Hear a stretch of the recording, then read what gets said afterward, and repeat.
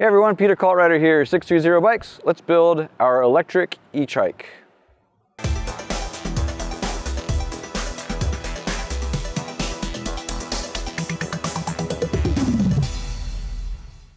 Okay, so we have our electric tricycle here. We're going to go ahead and build it for you. It's going to take a little while. You can definitely do it. If you have any issues, give us a call, 310-982-2877, or email us at theteam@sixthreezero.com. Remember, 630 is spelled out SIXTHREEZERO. All right, it's going to take a little while. All I'm bringing is a knife. I'm actually going to assemble it with the tools that are inside the box so that you can also do it. If you have your own set of tools, of course, it does make it easier to have like a more professional set of tools, but the rudimentary tools that we have in here will be enough for you to get riding, okay?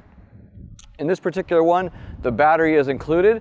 It depends on kind of different models and stuff like that, but sometimes the battery will be in the box, sometimes it will arrive separately. Okie doke. All right, let's get to it. Here we go. By the way, it is February 1st today. Beautiful day in Orange County. So I don't know if it's snowy where you are, but you'll be able to ride soon. Or at least if the roads are plowed, you certainly will. Okay, so here's what the box looks like from the top. I'm actually going to slice it in the front so you can see how it's packed.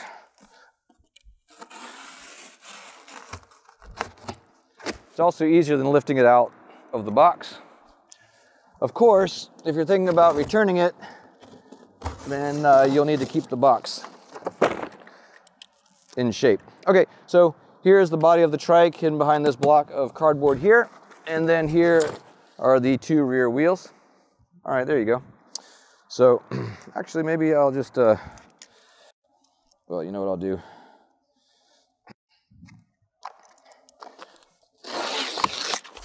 I'm gonna cut this off and get it out of our way.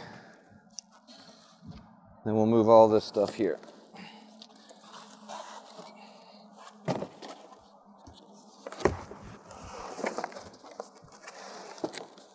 Okay, so on the top, we have the rear part of the tricycle. We call it the rear subframe. Could be called just about anything, but that's what we went with. Okay, then the main body of the tricycle. And the front wheel is right here. The front wheel has the motor. The motor's on the front. There you go. So this guy's a little heavier. Yeah. The front, one of the fenders is also on the front wheel there. All right, now we got a whole mess, but we'll make sense of it here really quickly. Okay. So I'm gonna go ahead and grab my knife out, make some cuts.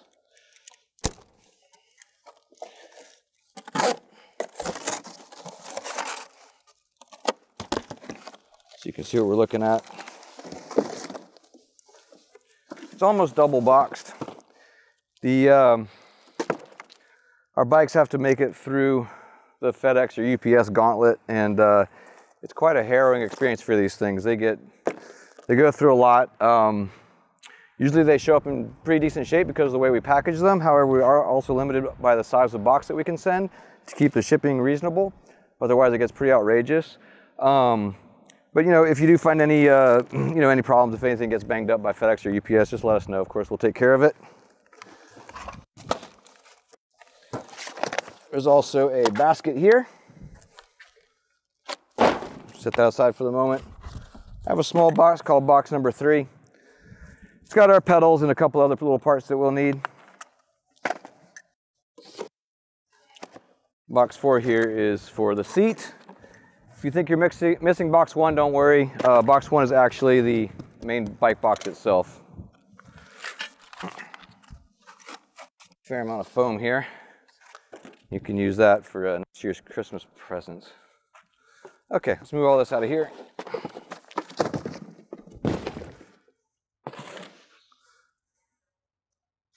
Cool. Alrighty. So the first thing I like to do actually is to assemble the rear subframe with the rear wheels. Okie doke. So I'm going to set the front wheel aside right here. Oh yes. And the famous box 2 also, which has instructions in it. And also our tools that I'll be using. There we go. Plus a couple of other little introductory materials in here. Voila.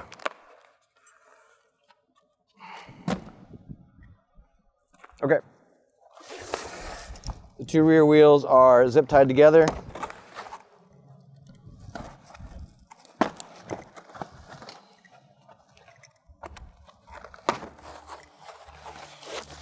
And here's another rear fender. Okay.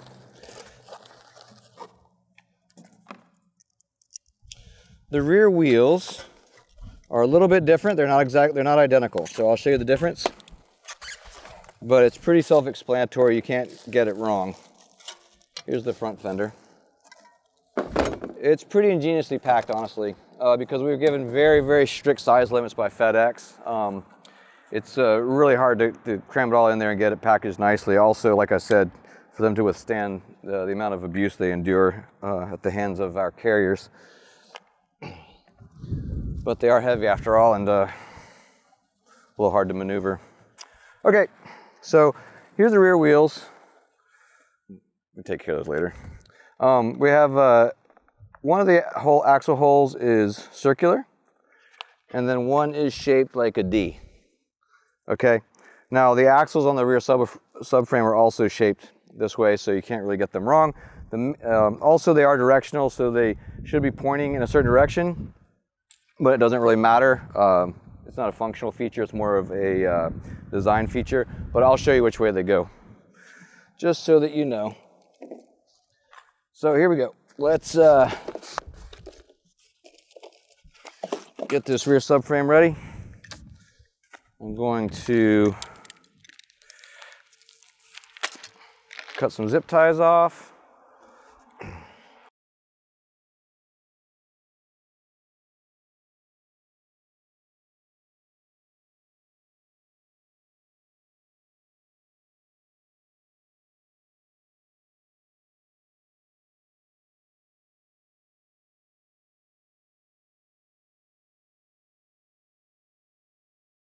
Now what you're going to find is that we have the rear assembly. There's a cog right here. Okay, we're going to attach a chain to that. And then we have 2 axle nuts on each end. Okay, we're going to take those off.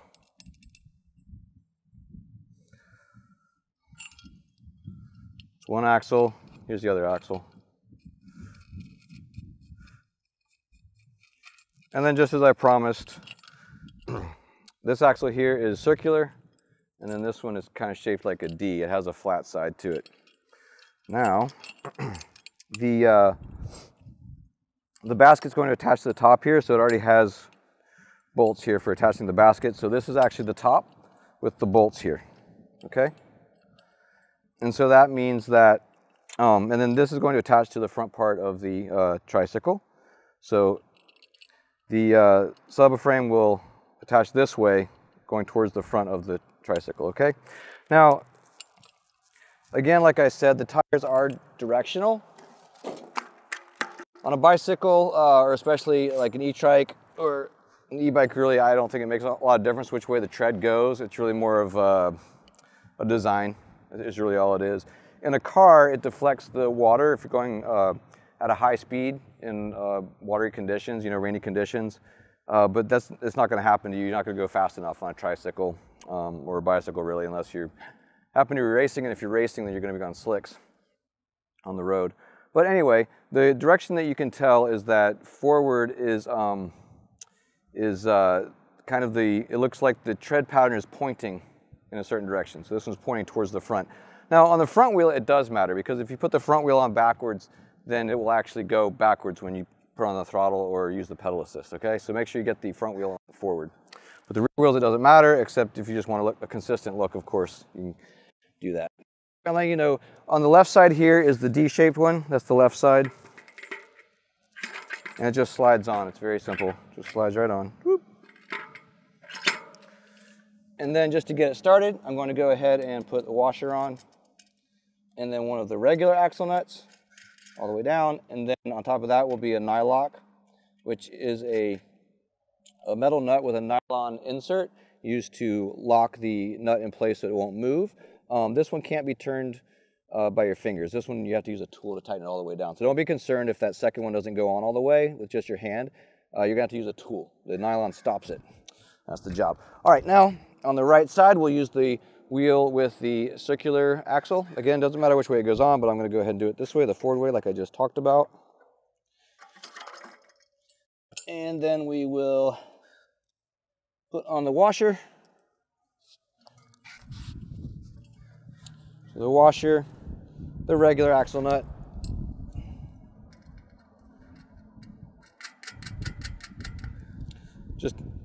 Just hand tighten there just to get it started. And then we'll go ahead and place the nylon insert nut there just to get it started. Okay, cool. So that's about ready and staged. We've got like this. Of course, it's flopping downwards this way. So later on, we'll move it upwards like this. And we'll be able to attach the basket later, and then we'll attach the fenders to these brackets here. The noise that you're hearing is the nuts and bolts here for the fenders. So anyway, once those get tightened up, they'll stop making that racket right there. Okay, cool. Let's move on. I'm gonna set this to the side now. Hopefully it doesn't roll away. Okay, there it is. Nice. Okay, so here is the main part of the tricycle. Right here. And let me clean up a little bit of my mess.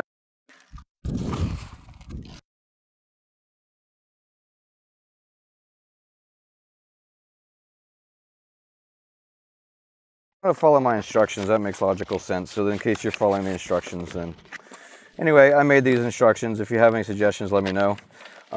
These actually were made after thousands and thousands of messages of feedback. We used to have manuals that people really didn't like, and they were quite frankly terrible. And so using a lot of feedback, we made new ones. And most people tend to like these. Of course, you can't please everyone, so you know. But anyway. Most people seem to like these. One thing to know about these is that throughout the book there are little QR codes you can scan for the different steps to watch a video. So you can either use your QR code scanner or your camera. And just click on that and you'll see a nice little short video that will show you that exact step. Okay? Cool. All right. So I like to do the rear assembly, but actually my instruction book is telling me to put my handlebars in first. That's an interesting choice. That was my choice at some point, I guess. I made these like 3 years ago, I guess. I don't know. Anyway, so in the fork here, there's a piece of black plastic. That is packaging, okay? Sometimes folks get a little worried about that piece because maybe it might get broken or smushed or whatever, but it's actually packaging. You can just discard it. There we go. And then I'm gonna go ahead and use my tool, my knife here, and cut the handlebars loose. We're gonna have a whole lot of zip ties to go through.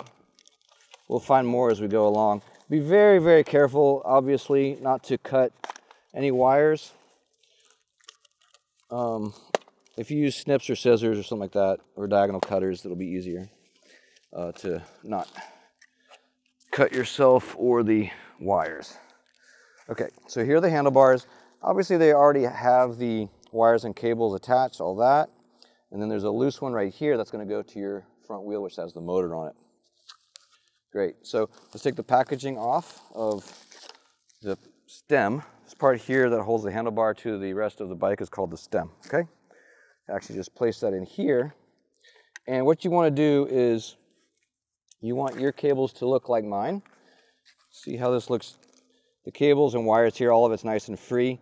It should be pretty self-explanatory, pretty obvious, but it's possible sometimes that people get them twisted up like this. Actually, it's not a bad, this is actually also fine. In fact, I've done this before too, because it sometimes in a way looks nicer. You can do that like that, or they can be zip tied together later on, like this, if you prefer it to look a little bit neater. The only thing that needs to happen is that the whole, that the bike can turn, that the front wheel can turn. So anyway, I'm gonna leave it like that. You can make your choice. And now we can open up our tool kit. Like I said, this is a little bit of a rudimentary tool kit, but it is nicer than most. And it will get you through the build, everything you need here. All the sizes of wrenches, which I think are mostly 10, 13, 14, 15, and 18 millimeter wrenches. And then you'll also need 4, 5, 6 millimeter Allens. We also have a 3 here, which you shouldn't need. That would be for the shifter, but you won't need it. Just kind of a bonus. One little thing about the screwdriver.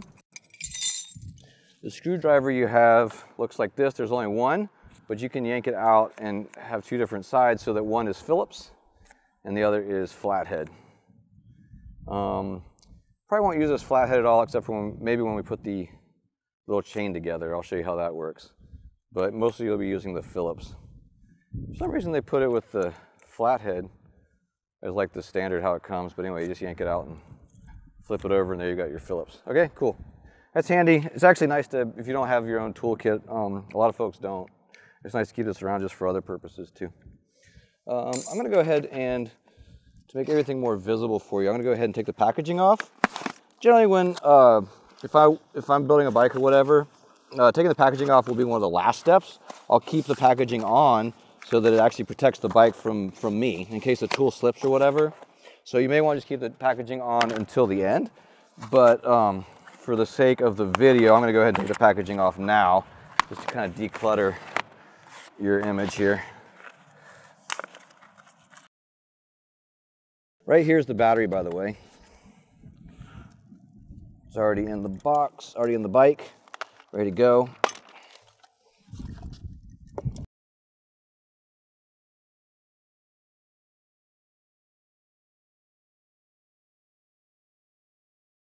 And there's a number of ways to get this cardboard out.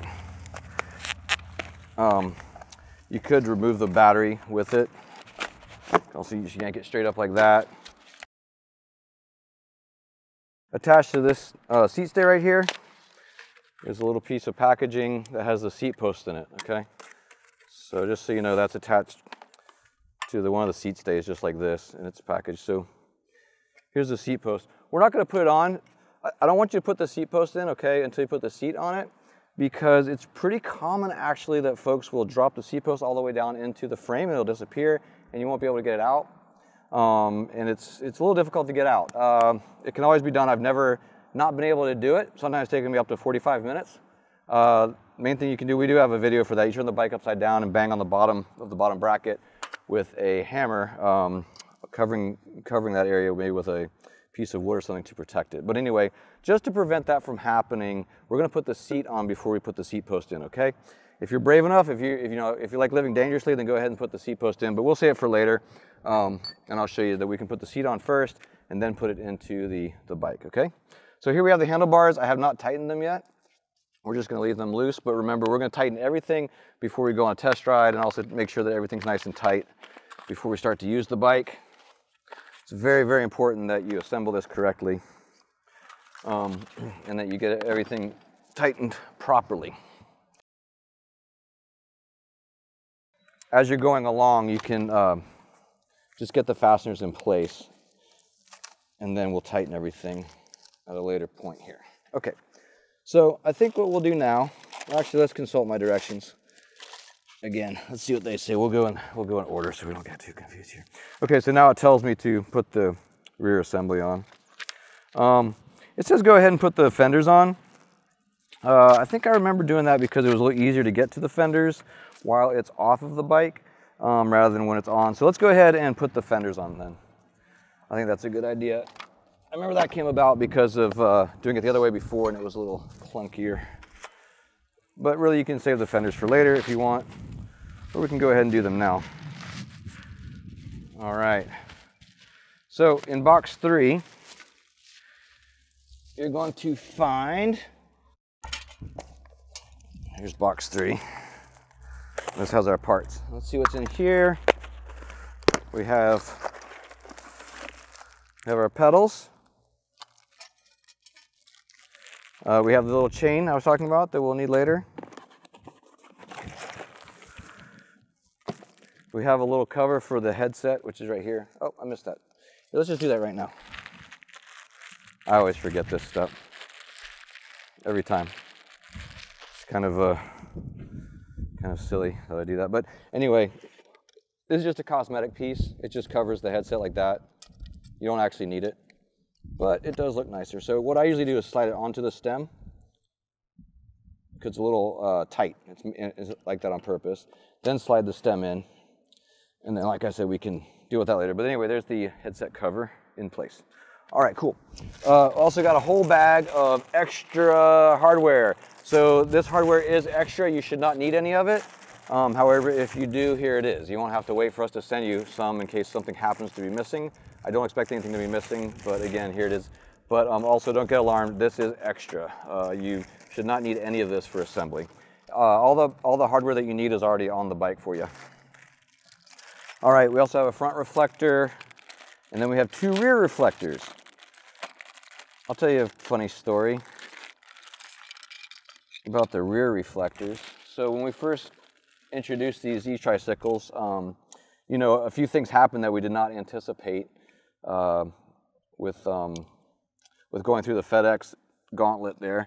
And one thing was that these reflectors were handily already attached to the rear fender. So they just go like this. Okay, they just slide into these 2 little holes here. And then they come with a little 10mm nut. Should be 10, maybe it's 8. And then it's attached like that. However, when they were packaged like that, they were popping like if you stepped on a Christmas light, those big Christmas light bulbs. And so we were always sending these, and customers were having to replace them. So anyway, the idea was just to go ahead and put them in the part box, and ever since we've never had a problem with that. So go ahead. Yeah, I'm pretty sure that's an 8. Yeah, it's an 8. So just go ahead and tighten that nut up. Give it a couple turns there.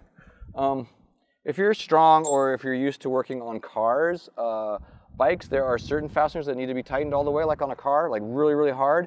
On other ones, you just need to get them to where they're tight and just a little bit of extra cinching.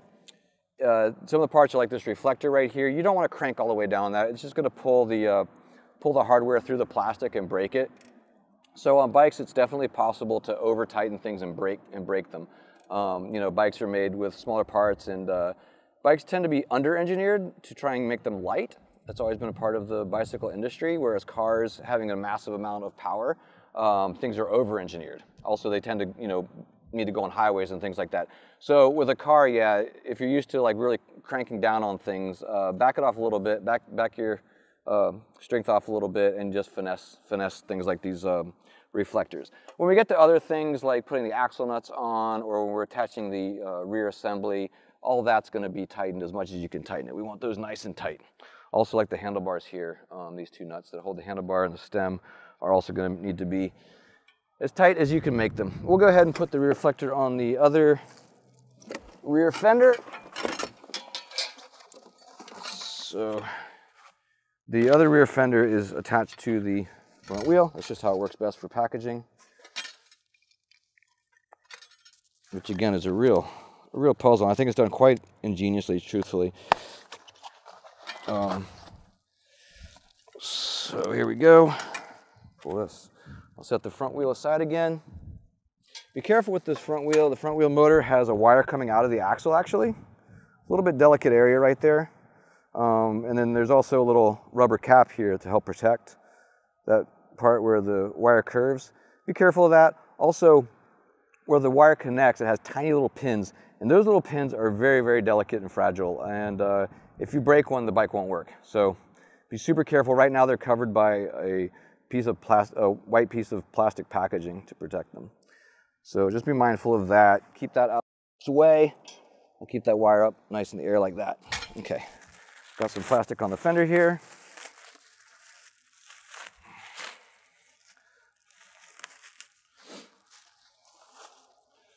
And then we're going to put the other reflector on. Got these 2 little holes here in the back. We put the screw part, and then there's a little plastic clip will go in the bottom hole. Put on the nut. Grab the 8mm. You know it's 8mm because the wrenches are clearly marked with the numbers 8, 10, etc. Should have 13, 14, 15, and 18. And then just tighten it down a little bit. Doesn't need a whole lot, just enough to keep it on there. There we go. Yeah, it's a pretty cool looking reflector too, I think. Looks really solid. But yeah, when they were already attached to the to the fender in shipping, they were not making it at all. Okay, so we'll switch back a little bit. I'm going to move my tricycle main part over here. And we'll bring the rear subframe over, which, like I said, has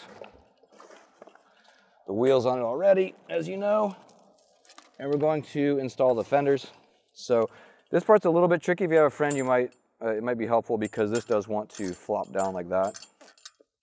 Anyway, there are bolts and nuts right here already for the fender installation.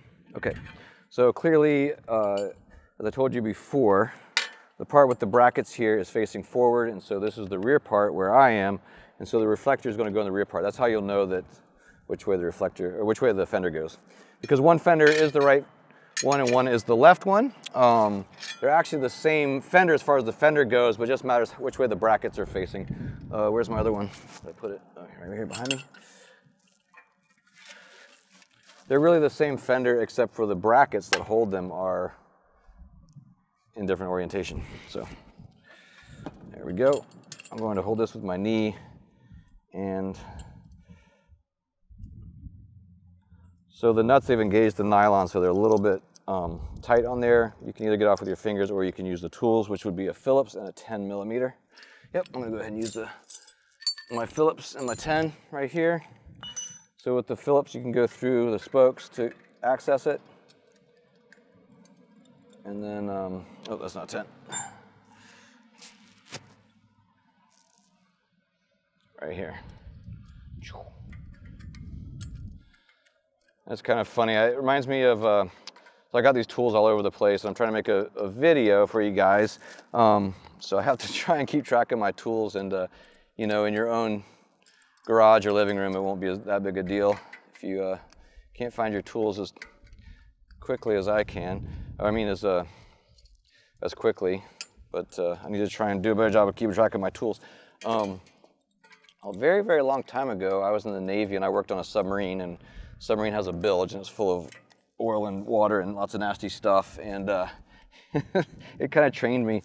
If you ever drop a nut or hardware or a tool or something, everything stops and you follow where that thing goes, otherwise it'll be lost forever. So anyway, that's just something I learned. So if something drops like that, I stop everything and try to find it. However, I am doing a pretty good job of spreading my tools everywhere. Okay, cool. So when we mount the fenders, it could go on the outside or on the inside. It looks like in this one, the inside's gonna work better. They're a little bit malleable and flexible so that you can center them on the tire. So anyway, I'm gonna set these with the brackets on the inside of the flange that's welded to the frame here. And then what we have is how the nuts and bolts were arranged before I took them off, which is in the center there's actually two, and then on the outer two there is only one set of nuts and bolts. We added a second set of hardware for the middle strut because even though there's 3 struts here, the fenders could sometimes pivot like that, and that was causing a problem. So anyway, the 2 nuts there solves that issue. There's all sorts of little things that kind of pop up that you don't foresee, but then, you know, we can make little adjustments and fix it. It's great. It's really nice to see, you know, a few things that used to be issues or difficulties just go away with a little bit of creativity. Get that nut through there, and then the washer, the bolt goes through, then the washer, and then the nut. And then the second one through the center.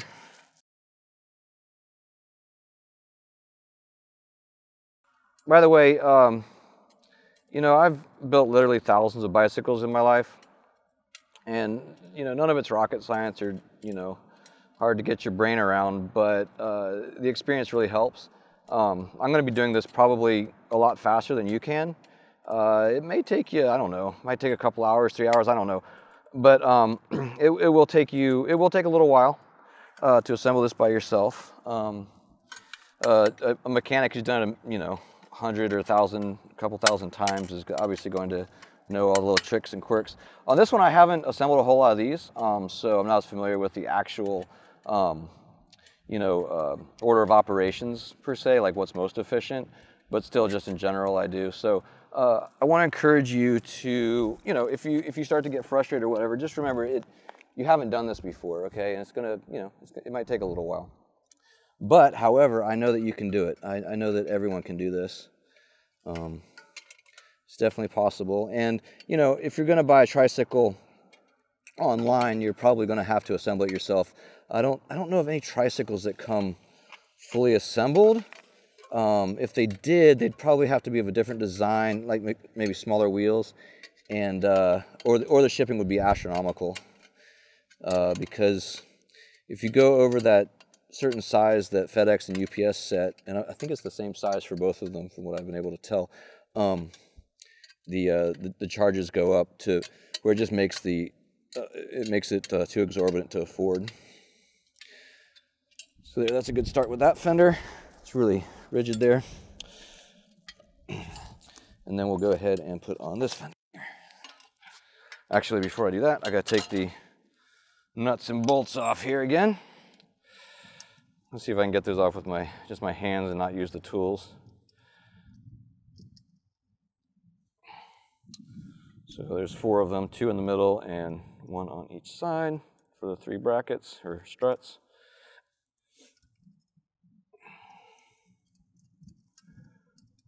Yeah, it's really a gorgeous day here, guys. There's not a cloud in the sky. It's very, very blue sky, a gorgeous winter blue, but it doesn't feel like winter. Well, it feels like winter for Orange County, California, but it's absolutely gorgeous. And we just went through a lot of rain, which it's funny.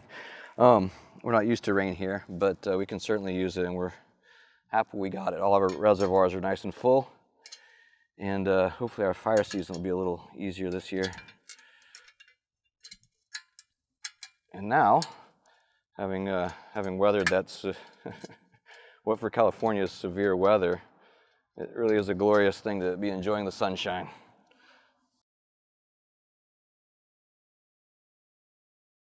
So anyway, if you're following along, here we are. We're just putting in the next sets of nuts and bolts here for the fenders to get those attached. Again, you could do this later on. The rear assembly obviously would hold itself if we already attached it to the tricycle. But I can see from my directions that I think that I must have found it easier to do with it not being attached to the rest of the trike, just because fewer things in the way. But as you can see, I'm having to do a little bit of extra work keeping it from rotating away from me. I'm holding it with my legs here. If you have a friend or a boyfriend or girlfriend or husband or wife or somebody like that to help you out, that's great. Okay. Again, it's also a good idea when you're assembling anything, by the way. This is just good knowledge to have for anything you assemble. If you're going to get something from IKEA or anywhere, put all the fasteners in, get them started, but don't tighten any of them until all of them are in place. If you tighten one, you might not be able to get the rest into place, because pretty much anything that's going to be assembled is going to need a little bit of wiggling around and adjusting and stuff like that. So anyway, we're going to leave all those loose like that. See how this is moving around.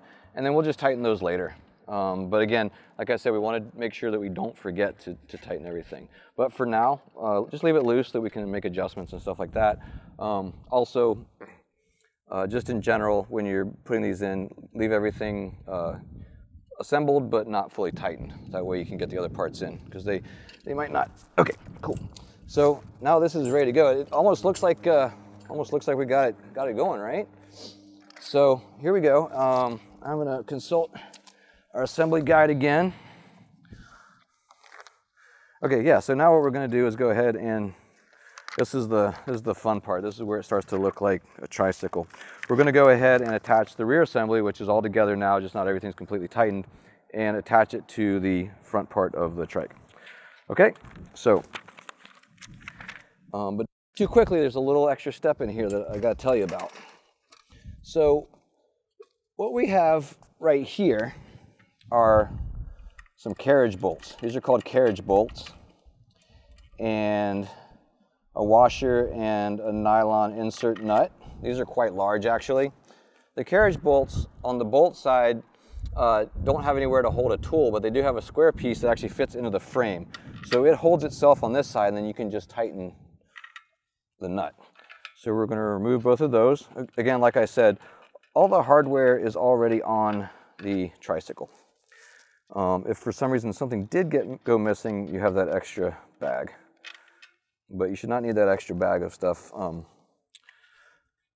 to assemble the bike.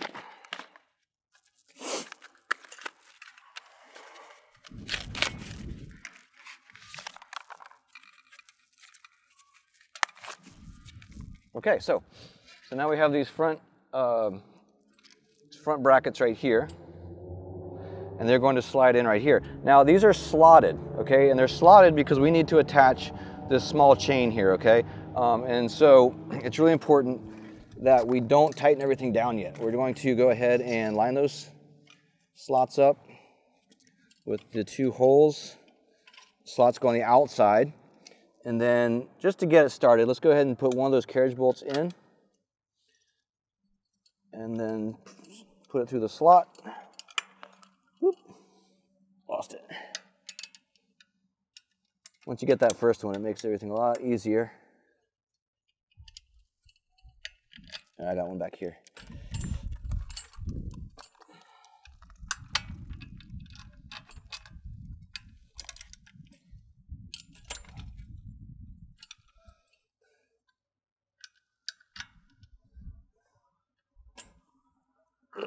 Just a matter of lining it up. There it is. Okay, cool. So I got one in. I'm going to go ahead and put the washer and one of the lock nuts on there just to get started, just to keep it in place. Okay, cool. So, and then with the slots, we're going to go ahead and move this, the back part all the way up. Okay, so it can move back and forward. We want to move it forward so that we can have these two sprockets closer together and then put the chain on, and then we'll go ahead and back it out to get the right chain tension. But actually, let me put the rest of the carriage bolts in. Line it up with the slot. There we go. Washer, lock nut, another carriage bolt from the inside going out into the slot, and then washer and the lock nut, and then we got one more over here.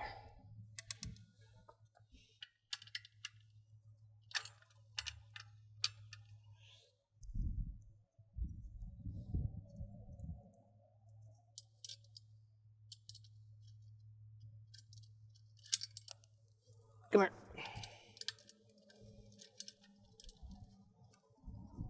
Okay, so now we've got them all started, and I'm going to slide the rear assembly all the way in as far as it can go. And then we're going to go ahead and grab this chain that came out of your little box. This chain has a master link. It's in a separate little package of plastic. And that just makes it so that you don't have to have a special tool to attach the chain. There's a special tool in a bike shop called a chain breaker. I think it's kind of a cool name.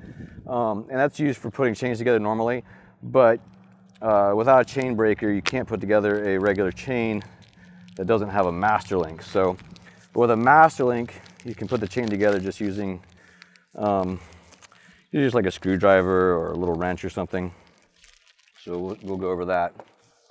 But now that we've slid the rear part as far as we can into the main part, I'm going to go ahead and bring the chain around both cogs. They don't have to actually be on the cog, okay, for us to do this. And then we're going to get the two links together and you just slide the master one like through there, and then the master link through the two open ones, two open other links, and then put the faceplate on the other side, and then there's a locking cotter that will slide together, and we'll hold like everything like that together. And then you can put the chain onto the cogs because you have that extra room. And then to tighten it up, we're going to go ahead and adjust it by moving it back, and then we'll get the right chain tension. Okay, perfecto. Looks great. All right, cool. So again, I'm leaving everything loose for now, so that we can tighten stuff later and show you how. I keep wanting to fly solo, but let's follow my directions here.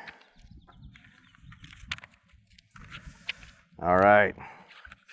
So now, yes, we get to the front wheel.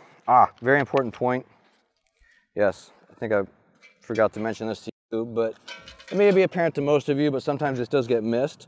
A lot of times bikes, and I can't remember this one, but yeah, the fork will come, it will actually come backwards in the box because it fits better that way for shipping, but it needs to be pointed forward. There's actually a yellow sticker on, I'll show you, it's right here. Boop. And it says which way is forward, okay? Sometimes folks miss that, and then it's frustrating. Okay, cool.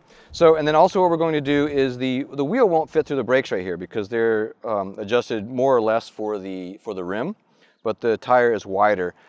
So anyway, there's a very easy trick for this though. You just grab the noodle in this bracket right here. I'll try to do it so you can see, and then you're going to pull them together, and then the brakes will pull apart like that. Okay, it doesn't require any tools, and it's actually a pretty quick operation. There we go. We have them back again.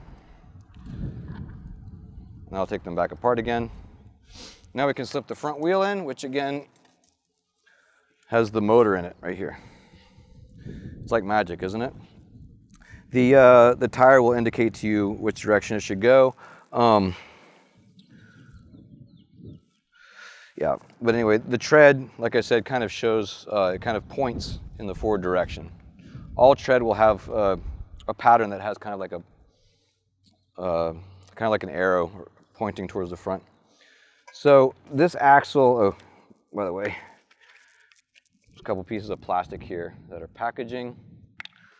Okay, but then this little rubber guy here that's on the wire, that's to protect the wire connection. I'm going to back these axle nuts off a little bit.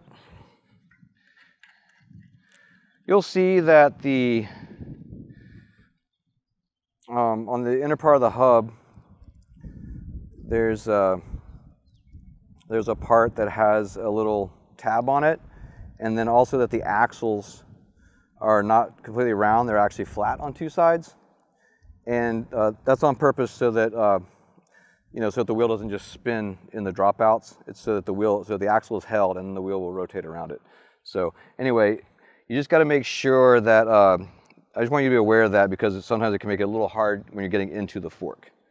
So here we go. I'm just going to lift it up, go through those open brakes that we opened, and then we're going to slide the fork right onto the axle. It went right on there because I had the flat part lined up there. Okay, cool. Now, here's the wire that's going to connect here. I'll tell you what, that's attached to there. I like the idea I had before. I like this little idea where you pull it out and give it a little twist. Just twist it around like that and stick it in. I think that puts the, oh, it still leaves it over there, doesn't it? Oh, I know it. I'm sorry. After all that talk of the direction of the tires, I put the wheel in backwards. And the way you can tell is because on this side of the fork, right here, are clips for the wire to hold it, okay? And that's on the right side, and so the wire goes on the right side. So yeah, after all my talk about the tread and direction, I went ahead and put it on backwards, and then it wasn't, then the wires weren't lining up very well together. So anyway, that's correct now. And then the wires will be here. So I'm gonna just put it back like I had it. Again, you can twist the front wires or not. Anyway, another good thing to not have everything tightened yet. See how I had to kind of make a little adjustment because I got a little confused there for a second? Okay, cool. Now we're gonna just tighten down the axle nuts loosely here. okay. And what we can do too, let's see what the next direction it wants me to do. Yeah, so we turn the fork forward, we open the brakes up, and all the directions show this, and like I said, there's also QR codes. I mean, you're watching the video already, but there's QR codes that have really detailed and short videos for you for each step. Slide the wheel in. Okay, then it wants me to reconnect the brakes, which we can do or not do. I'm gonna go ahead and tighten the wheel. It's gonna use an 18mm right here. Now, when you're tightening the wheel, you wanna make sure that it's actually centered. Sometimes the wheel could be, depending on how you place it, it could be just slanted a little bit, or the surface that you're working on. So you wanna sight it and make sure that it's absolutely centered in there. That'll make the brake adjustment easier, and then also make the wheel function properly, make sure it's seated all the way in the dropouts. Now these guys, these 18mm axle nuts here, need to be absolutely tightened all the way that you can get them. They need to be very, very tight.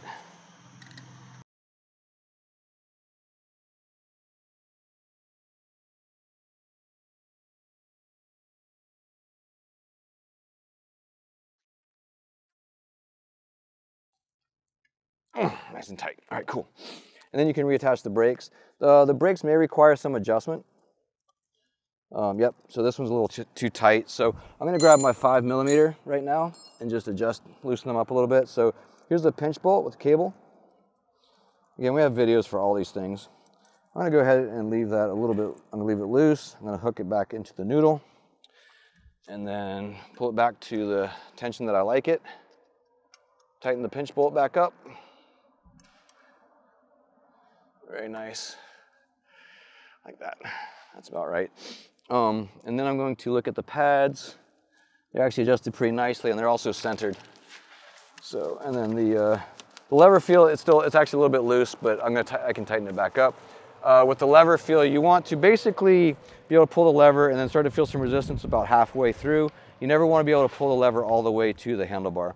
So this is a little bit on the loose side, but you can adjust yours accordingly. All right, now, important part for attaching the electronics, the connection here. Again, the pins here are very, very delicate on this connector. This white piece here is just to protect those pins. So pull that off carefully. Don't hit any of these brass colored pins. And then you want to discard that plastic there. Now there's an arrow on this piece and also on this piece. Probably the most common cause of an E-Trike not working right off the bat or whatever is that these two connectors are not pushed in far enough. We see all the time that they're put in partially and then the trike doesn't work, and then we ask the customer to shove it all the way. There's actually a line right here above the arrow. You want to go ahead and push this side, the female side of the connector, all the way down to that line. It has to be really firm, solid engagement, or it just won't work. The electricity has to have that nice positive connection. So I'm going to line the arrows up. I'm going to put this in very carefully, make sure they go in, slide in, and then we want to, once we get a nice connection, push it all the way to where that line is either lined up with the bottom of that female side or is actually being covered by it. So that's a very nice positive connection there. And then we have these nice little clips here. You can grab those with the flathead side of your little screwdriver and pry those off. These little plastic guys. And then just put the wire in there. That's just to keep it looking nice. And it clips right in. Sometimes folks use zip ties. It works too. There we go. And then there's this little cover right here, which will help protect that kind of delicate little curvature of the wire coming right out of the axle there. So then that goes and fits right over the axle nut. There you go, just like that. Okay, cool. All right, let's, we can go ahead and do the front fender then. Front fender is very simple.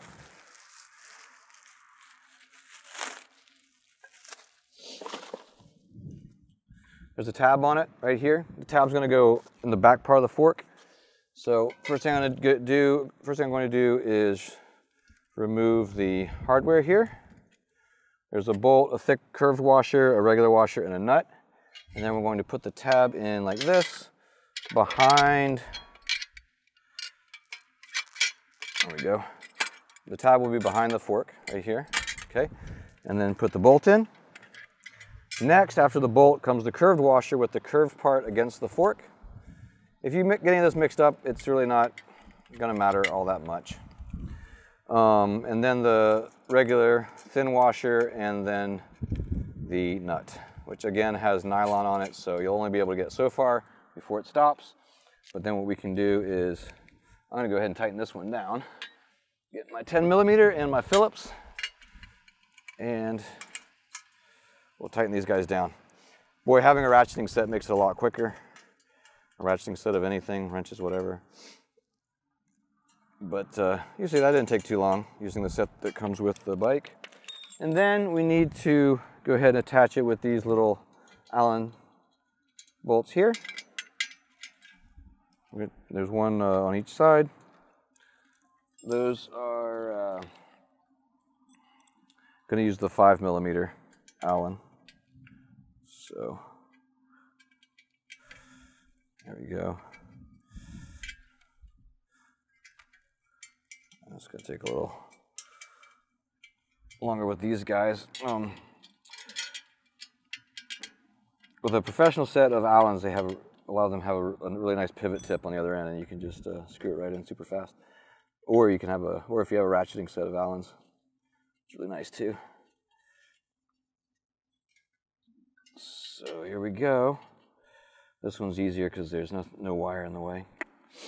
Boom, and that's the front fender there. We did it, great. Okay, cool. I'm gonna go ahead and adjust these handlebars now. So that's a 6mm Allen wrench. And what I like to do is just stand over the wheel and sight the stem. The part that holds the handlebar onto the bike, onto the trike, is called a stem. There is a maximum or minimum, minimum insertion. Right here it is. This has to be all the way into the headset itself. So if you want the handlebars to be higher, I would pull the cover up and make sure that you see that minimum insertion goes all the way into the headset till it's covered, okay? It's very clear where that line is, and they don't just put that there for fun. I've seen quite a few times when someone's tried to install their stem like this, much too far out, and it has not ended well. Like that's basically, you're just asking for it. There's a limit to physics, and that's why they put that line there. You really have to have this line fully inserted. So that's the highest we can have the stem here on this one. They do make longer stems if you feel like you need higher or longer stem, okay? But anyway, so there's the minimum insertion right there. We've got it. I'm gonna go ahead and tighten this down. Yeah, I've seen quite a few of those where folks try to get away with cheating physics, and the stem will just pop right out or bend. It's too much leverage. Okay, and then you can tighten it almost all the way down. I just got a little bit too tight there. I'm going to loosen it just a little bit. You want just firm enough that it'll kind of hold itself, but can be swiveled back and forth. And then we'll line the stem up with the wheel. It's just eyeball, so you just do your best. After you ride it, you feel like it's going a little to the right or to the left, you can always adjust it. Okay, and then the handlebars are in this very peculiar position here, again, for packaging.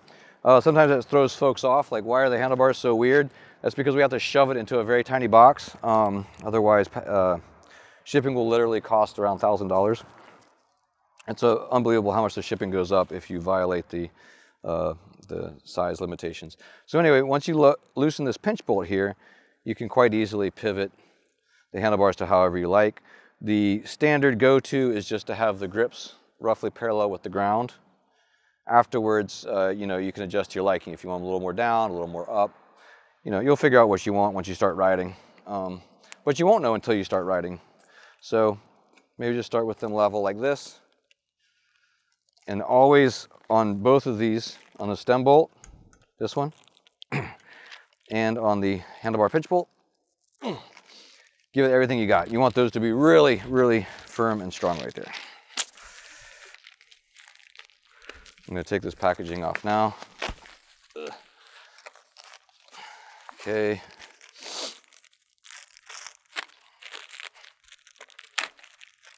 We have the display right up here. This display can also be, it's a little bit loose so that you can adjust it if you need to, and then we can tighten it down. That's why they gave me this 3mm. It's a 3mm or 2.5, I'm not sure. Looks like maybe a 3, but we're splitting hairs, aren't we, with 0.5 millimeter. And then you can tighten that display down at whatever angle works best for you.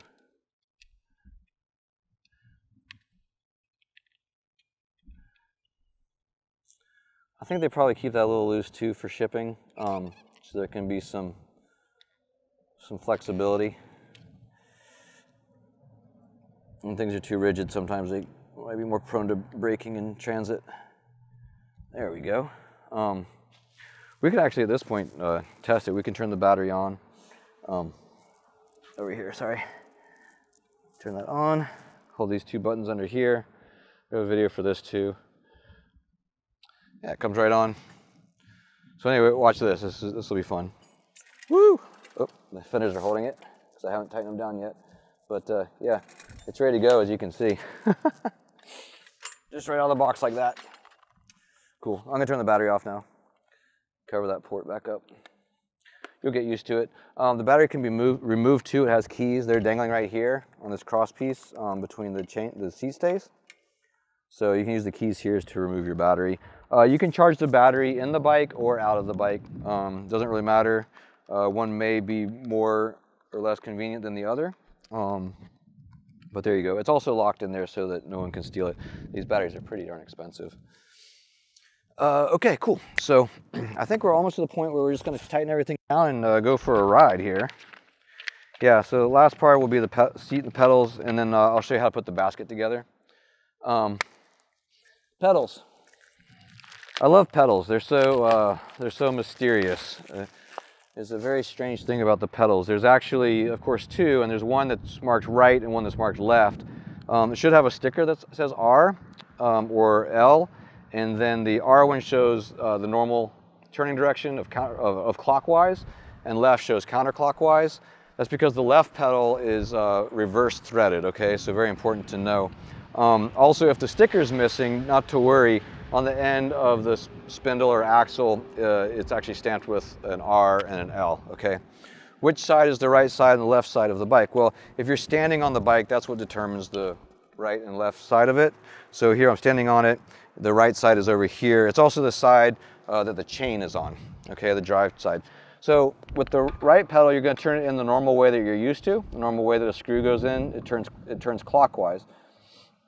Another way to think about it is that both pedals turn towards the front of the bike. Okay. So anyway, that kind of throws folks off sometimes because no one's used to a reverse threaded part. And then we need the 15mm to tighten the pedal down. There's a little bit of debate in the bicycle world, even amongst engineers, I think, as to why the left pedal is reverse threaded, and there's a lot of misconceptions about it. There's a really interesting phenomenon called precession you can look up on Wikipedia that might help you understand why it is reverse threaded. But obviously it's because so the left pedal won't come off. But a lot of folks, I don't know, I think that when they're debating, they're wondering if it's really necessary or not. But I think the way it actually started, and legend has it, I don't know, but you know that the Wright brothers, who invented flight, or at least here in America, there's another German guy too. I think that sometimes people wonder who invented it first. But anyway, the Wright brothers from my home state of, well, in my home state of North Carolina, did the first flight. They're also bicycle mechanics, and legend has it that they're the ones that invented the reverse thread on the left pedal. My theory is that they probably had them both thread the usual way, and then some bikes they're starting to fall off, and so they reversed the thread. So whether the precession effect is actually real or not, not sure, but I'm betting if you put a left pedal in with regular threads, it would come off at some point. I don't know. But anyway, the left pedal is reverse threaded. So you're gonna have to turn it in counterclockwise. There we go. Okay, now let's put the seat onto the seat post. Again, we're doing this so that we don't lose the seat post down into the frame. You really don't want to do that.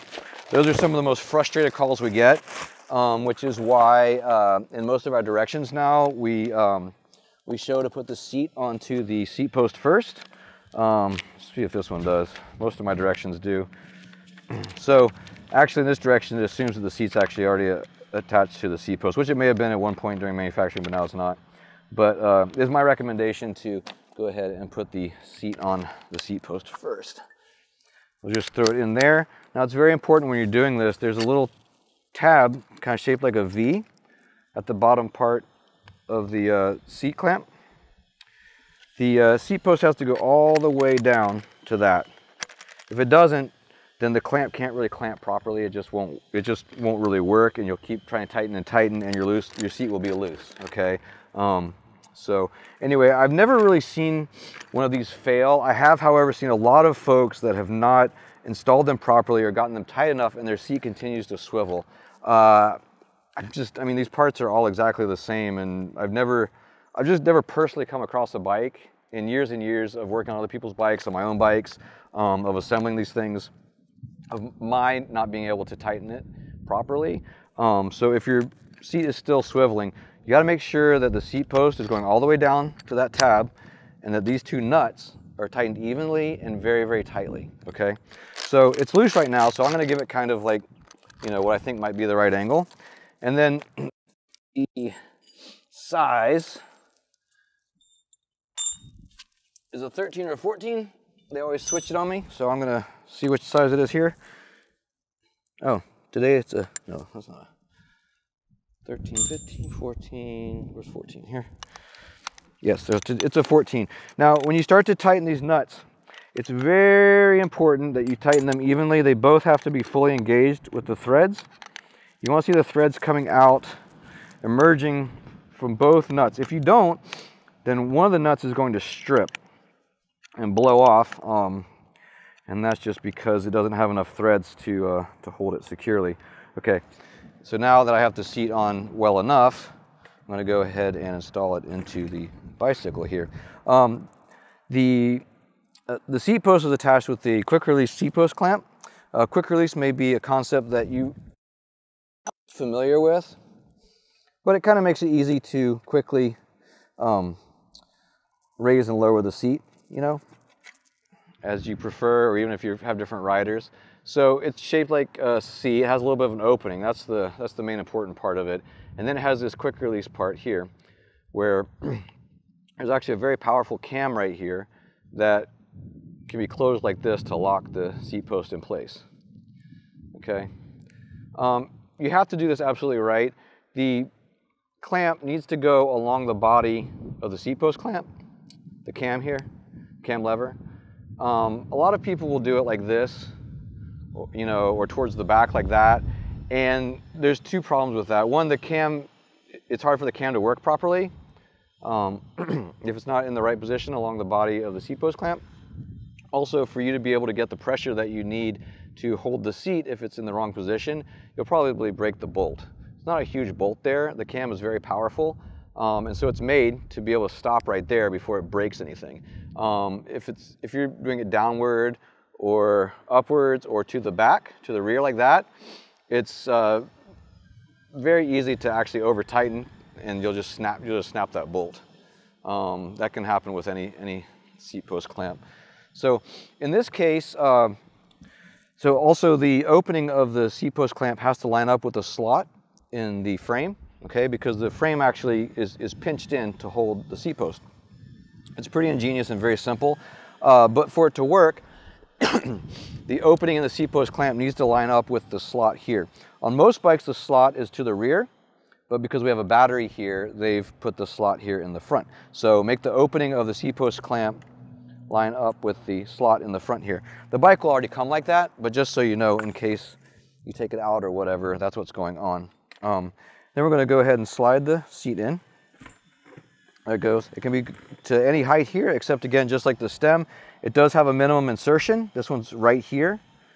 Those little hash marks there have to be completely covered up by the top part of the seat post clamp, okay? Again, I've seen this happen too, where people want to raise it higher, especially tall guys, you know, and you know, the taller you get, also the heavier you get. So you're really messing with physics and also with, I mean, damaging a very valuable part of your anatomy if you're gonna mess with having that out too far. I mean, it's just physics.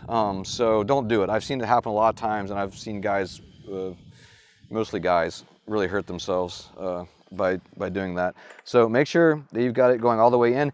If you find that you need something higher, which is kind of hard to imagine, but you know, we've sold actually a bike to a very famous basketball player, and he had it out way too far and it bent. Oh my God, he didn't get hurt, thank God. But you can get a longer and stronger seat post. Of course, it'll cost more than what, you know, like this seat post comes with, because this fits most people. You don't need to spend the extra money. But for some people that are taller, they're gonna need a longer and stronger seat post. Those are available. Go and get yourself one. Don't chance physics here. It's really not worth the hospital bill. Okay, so now what we do to tighten the seat post clamp is, the seat post clamp has a lever in an open and closed position. You can read open when it's open, and then you can read closed when it's closed, right?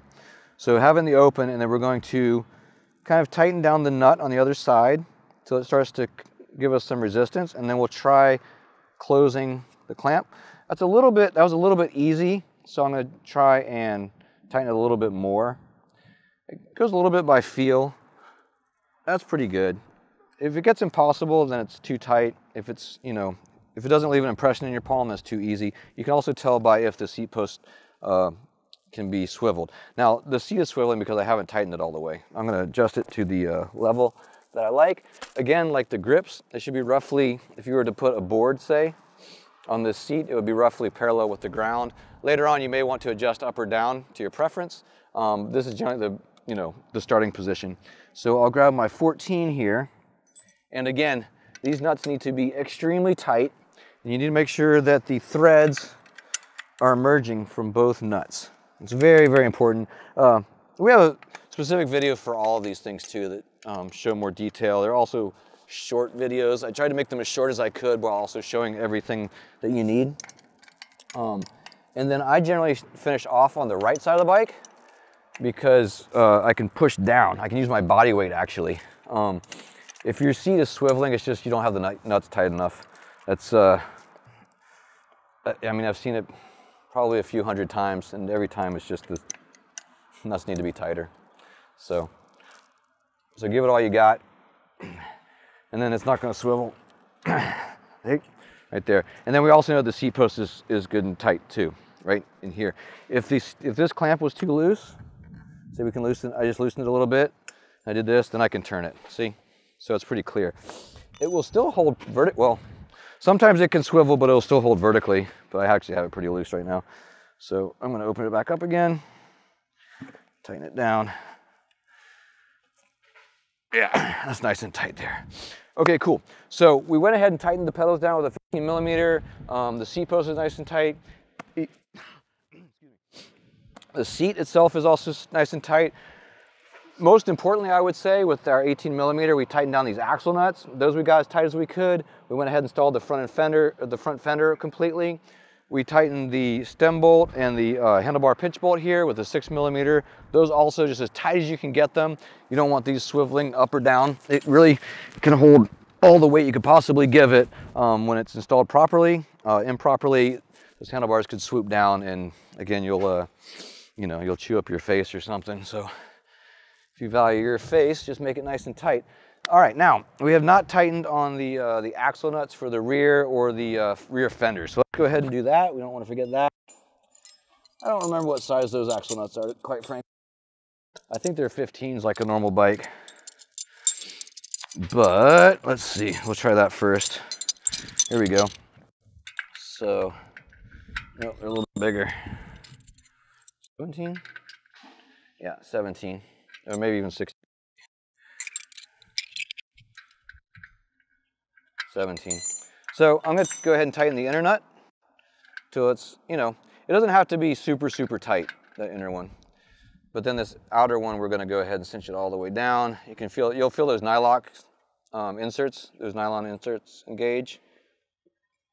And then we'll get that nice and tight, and then make sure we can still spin. Let's see, oh, fender's getting in the way here.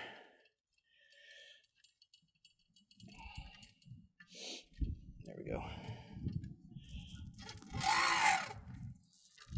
So it spins nicely, just need to adjust the fenders. So then I'll take the 17 again. I'm gonna go to the other side, operation, tighten down the inner nut, and then tighten down the outer nut. Again, nice and tight on these guys. I'll keep the wheels on your Trike. Okay, cool. Now, and then that wheel turns, just need to adjust the fenders. We'll do that in a little bit. Okay, so you can still see that we're a little rickety right here. So we need to adjust, we need to slide the rear assembly such that it makes the chain have the right tension, and then we'll go ahead and tighten down the carriage bolts. Those are big boys. I think those may be 18s as well.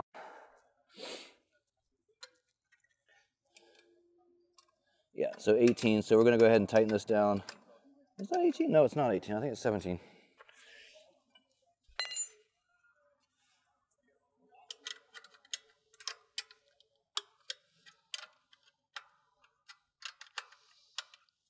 So these are 17. I mean, obviously you'll figure it out. But I'm only using one tool because, like I said, the carriage bolt has a square part that holds it in the right position in the frame. Nice and tight. And then the chain tension here is, it should be loose enough that it has a little bit of up and down motion, but not too much. And I wouldn't worry about too much. I just wouldn't get it too tight, but it's actually hard to get it super tight because you really have to be putting a lot of pressure pulling the rear part away from the main part of the tricycle.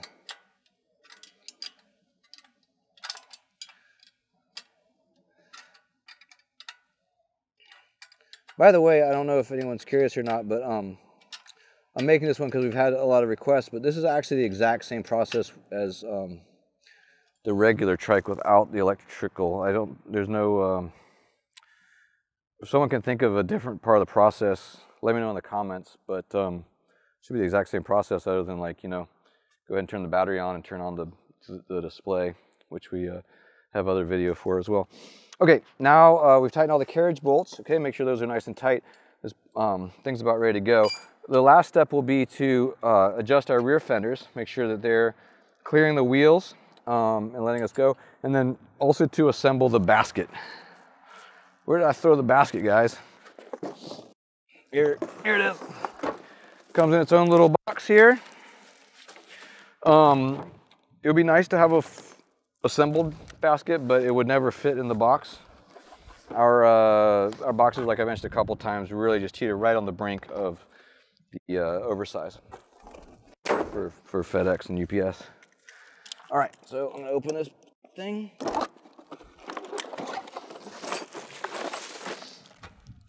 And we have three main parts here. We have the main part of the basket, the sides and the bottom. And then we have some little metal clips to hold it all together. A few of these guys. And then 2 brackets, which will attach the basket to the bike. All right, cool. Let's put the basket together and then we'll attach it to the bike.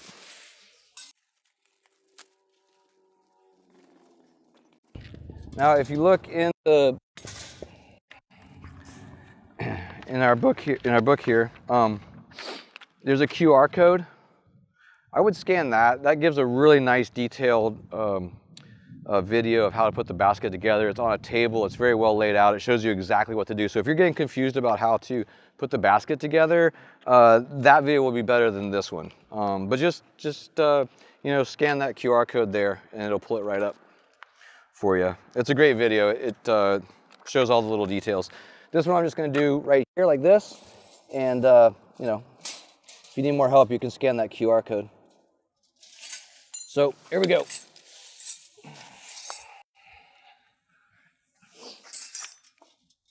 I've got sides, back, and then here's the bottom.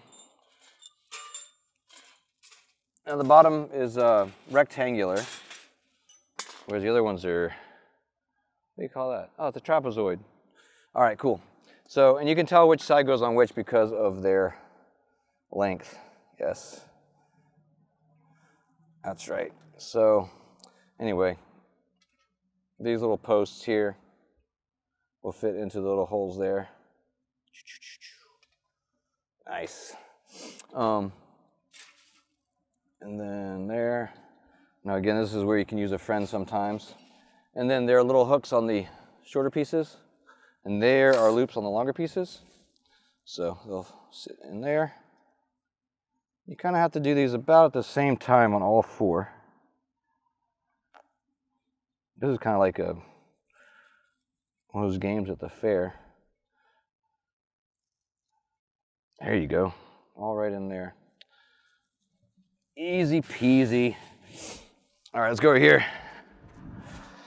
Again, all four at the same time.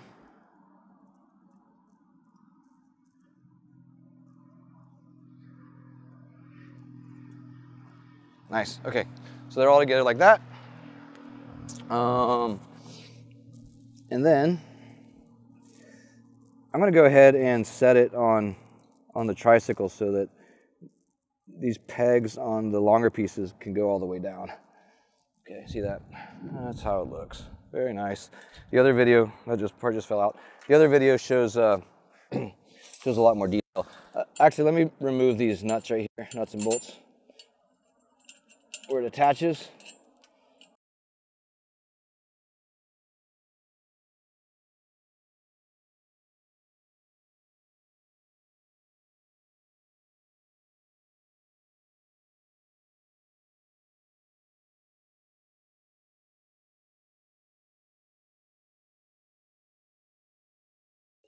And then actually, when I think about it, for the little clips here that hold everything together, I don't think we have a tool included that will help you with that. So you can put these clips on, but you really need a wrench, not a wrench, sorry. You need pliers or channel locks or something similar, needle nose. And then these little pieces of metal just squished together. In the other video, you can see quite easily how we do it, but you can just put them around the adjoining parts.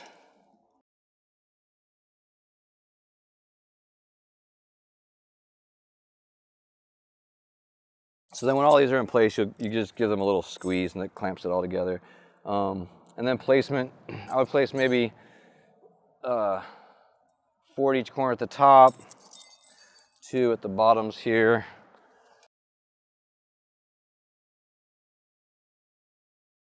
And then the rest of them at the bottom 4 corners. I think zip ties could do the same function. I don't know if they might like look unsightly, I'm not sure. Anyway, so then the next thing, I'm just gonna kind of show you how to do it here because you have that other video you could look at. It's a lot more detailed. Put the 2 brackets on top to hold them here. And then we're gonna go ahead and replace the bolt with a washer through the bracket, through the frame, and then put on the washer and a nut.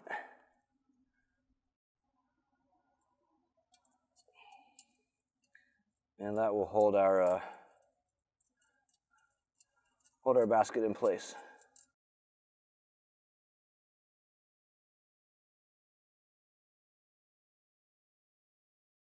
Got 4 of those again, and they just go right back to the holes that they came out of. That's another nice thing about having the hardware already on the bike where it goes, is that you know exactly where it goes because you pulled it out. There we go.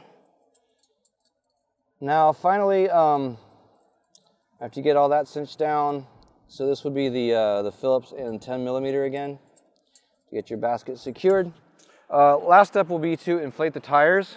The tires, sometimes they change from time to time as far as tire pressure. The tire pressure is found right here on the sidewall. It says, let me get right up to here. Right here, it says inflate to whatever. In this case, it's 40 PSI. In the past, we've had them at like 65 or whatever.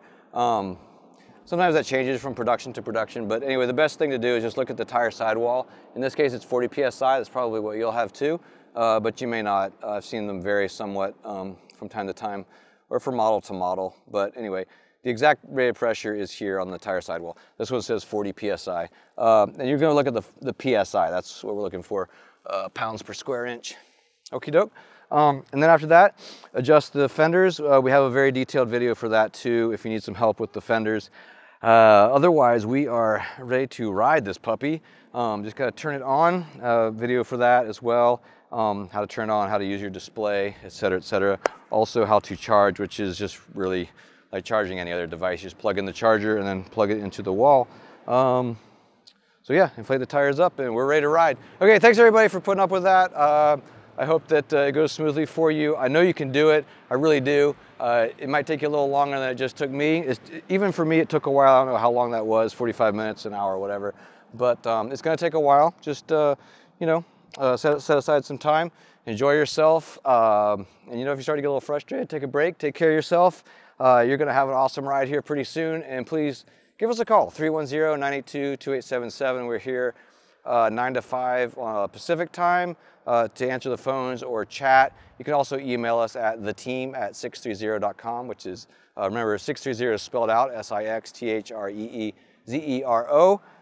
And we'll shoot you back an email or whatever. We've got tons of helpful videos. Again, for some of the details here, you got the QR codes to scan in the booklet, or just call us up and we'll give you a helpful video. The videos are probably the most helpful thing, I think, for anybody. Me too. If I need to learn something new, I hop onto YouTube, I just learn it right away. So we've made tons of videos specific to our bikes, but there are also other videos that are less so. We can also show you too how to put the chain together with the master link. All right, thanks a ton. Again, Peter 630, get riding.